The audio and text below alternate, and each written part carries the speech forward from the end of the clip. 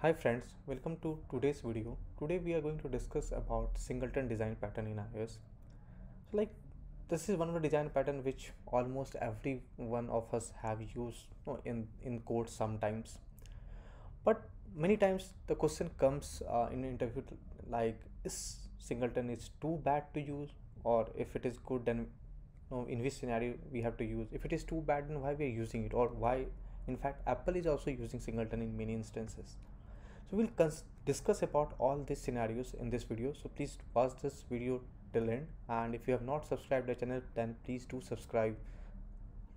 Okay, now let's come to the question, what is singleton? The first thing, so if I go with the Apple's documentation, what does singleton do? Provide access to shared resource using a single shared class instance.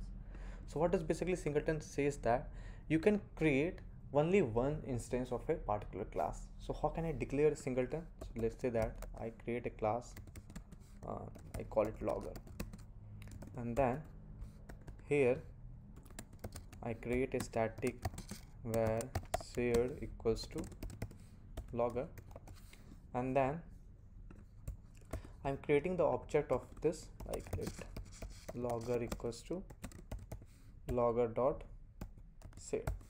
Okay, so this is like I'm accessing it through the a single shared instance.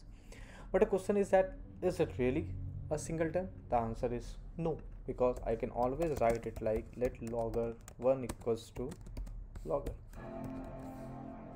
So I'm not preventing my logger class to be initiated from outside of the class. So this, the first thing, that when you are creating a singleton, you always have to override the init method to make sure that in no cases anybody should be able to create object outside the class.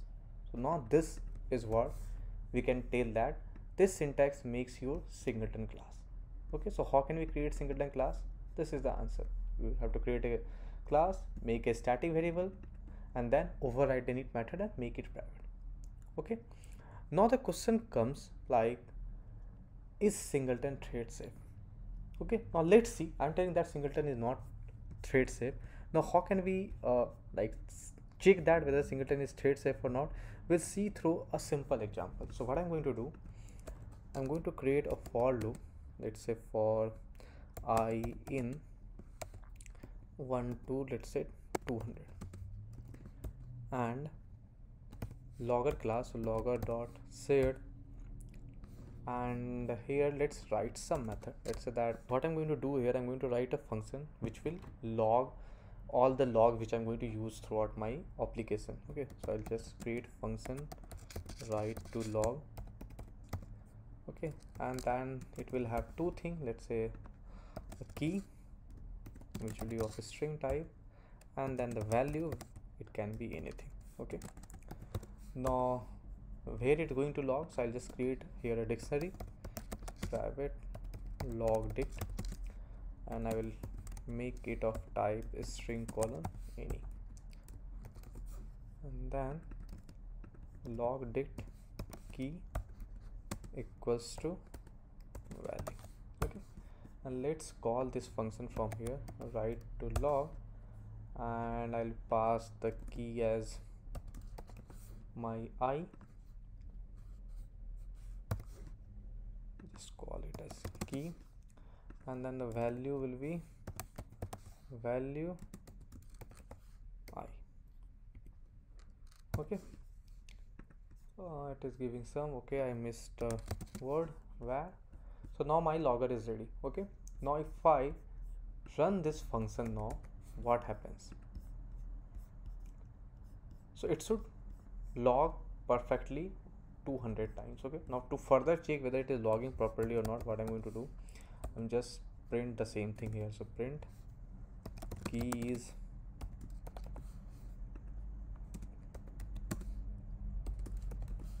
key and value is value.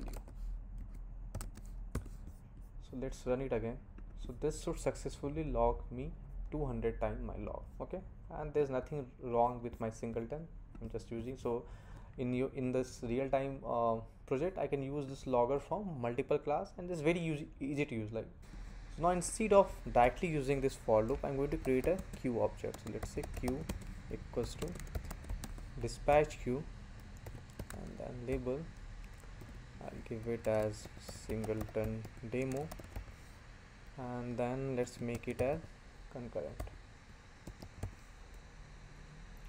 Okay, now instead of directly using inside the for loop, I will using a asynchronous function. So queue.async, and then use a logger here. So like in your scenario, you will have multiple type when you work with actual project. It's not like that you will be using your logger always from a normal function.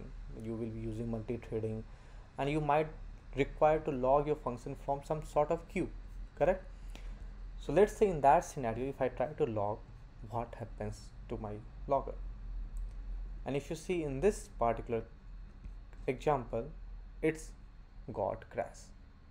So that shows that this singleton is not thread safe, and the reason is that because we are using a dictionary and this is not thread safe. This is not thread safe, and we are using it from the concurrent thread, and that's the reason that it's crashing here. Now the question comes that is singleton thread safe? The answer is no. If you create like this, it is not thread safe at all. Now the question comes that how to make our singleton thread safe. Now what can we do so that our singleton becomes thread safe? Okay, so one thing, like there can be multiple approaches, like using serial queue, using concurrent. Let's first by taking the example of a serial queue. So what I will do, I'll define a serial queue here also, and then dispatch queue, I'll pass label as, let's say, logger queue. Okay, and then I will log this inside a serial queue like this. Now if I run it, this time it is not crashing, it is logging everything properly. But if you see here, this time I have used a synchronous thread, and you all know that synchronous is some kind of a blocking thread. Okay, so this works, but it might give you a scenario where you might end up with some race condition. Let's say that you are writing also, and the same time you are reading also. Okay, so in this case, when you use sync, it will first try to complete the synchronous operation, and then only it will allow you to read it, correct? So it will work, it will make it thread safe, but yeah, again it is leading you to make a different issue, that is the race condition. Okay, now what can we do so that we can avoid that particular race condition also? Okay, so now in that case, instead of making this synchronous, I prefer making it as asynchronous. So let's make this queue as concurrent queue, so that in the future if I have to read the log also, this should not be any problem. Okay, so what I'm going to use here, I'm going to use another attributes, and let's call this as concurrent. Okay, now in the concept of concurrent, here what I'm going to use async. But if I run this right now, it's giving you some reference error. So let's say that if I give here self, and then also I write it, and let's see that if it works or it still crashes.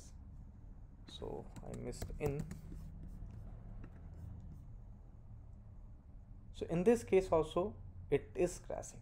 Okay, so now to solve this, we can use a concept of called barrier. Now what is barrier? So basically a barrier is used on a concurrent queue in order to synchronize the write operation. Okay, right now this is not synchronized, we are writing something, and this is not synchronized. Okay, so by indicating the barrier flag, what actually it does, it allows to make access to a typical resource or a certain resource to a thread safe. Okay, so hence what happens, that synchronizing write access will keep the benefit of concurrent reading also, that in the future when I have, let's say, one more function, something like read log, so it will allow us to simultaneously write and read both the thing. Okay, so you using the barrier is very simple. What we have to do, we have flags. Okay, so here flags, I'll give it as dot barrier. Okay, now if I run this again, and now if you see, it's working fine. Okay, and even now if I write a function of reading the log, it will not crash. So now this has become completely thread safe. Okay, so like if I go more in details of barriers, so what does this barrier basically do? So the barrier switches between concurrent and serial queue and performs as a serial queue until the code in barrier block finishes its execution, and again switches back to concurrent queue after executing the barrier block. This way how you can make your singleton a thread safe. Okay, like it can be accessed from multiple thread. So this answers your question that how to make singleton thread safe. Now comes the important question which is generally asked: is singleton bad? So the answer is like, it's not like that singleton is bad, because if singleton is bad, then apples must not be using it. If you see, like there are multiple places where Apple is using singleton. You take your user defaults, you take your URL session, file manager. There are a lot of scenario where Apple is using the singleton. So the singleton is not bad. Then why we are not using it, or why this question is asked that why singleton is a bad architecture? The problem is that it's being misused and overused by us, and the reason is very simple. Let's say that if you have to share data across your application, it's very easy to create a singleton class, and then we know that it's like a single instance, so I can easily access the data throughout my application without doing any sort of hard work. But the same thing, if let's say that if I'm not using singleton, maybe I have to use some sort of dependency injection, some sort of repository. There are other approaches, but with singleton it becomes very easier to share your functionality, to share your data across the application. But what the problem comes, the biggest problem if you use singleton lot many in your code is that when you try to write the test cases, it will create a lot of problems. Other problem is it breaks the solid principle, because now you are not, you're creating a singleton, and then let's say that in the same function I'm writing the log, I'm reading the log. Maybe if I have to make, let's say that upload a API call, I will put everything into the same singleton class. So you are, let's say that what if I have to write different type of log for different functionality? In that case, what you will do, you will again write a if else condition, do more no conditions, and then achieve your functionality. Your code is always not in a good shape. Anybody is modifying, writing, and then you are breaking all the open close principle, you are breaking the scope substitution, everything you are breaking it here. So singleton is not bad, but yes, if you ask me that, Nilesh, are you going to use singleton? My first answer will be no. I'll prefer not using singleton until unless there are like this is one of the scenario where I have to log something, or I have to create something like analytics manager. In those cases, I will prefer using singleton. But for other scenarios, like if I have to write a network layer, I'll prefer not using singleton in any of such scenario. So singleton is not bad, but yeah, we should not misuse it. So that's the thing. So almost if you see nowadays in the bigger company, they are moving away from the singleton. Like if you ask for an experienced developer, they don't prefer writing or using a singleton class. So if somebody asks you, you can just rightly tell that I prefer not using it, and you can just give few example where you are using it, but try not to use it. And then which scenario we can consider for singleton? Yeah, if you ask me, I gave you two example. If I have to create a logger class, or I have to create an analytics manager class, I'll prefer using singleton in those scenarios. But yeah, for sharing data across the app, or for sharing some common functionality across the app, I'll never use singleton, because I never want to burden my memory in that particular case.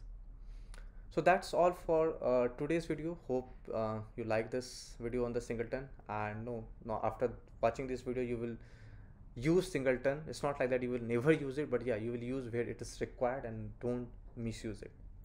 Again, thanks for watching the video, and if you really like the video, please do subscribe the channel. Thank you.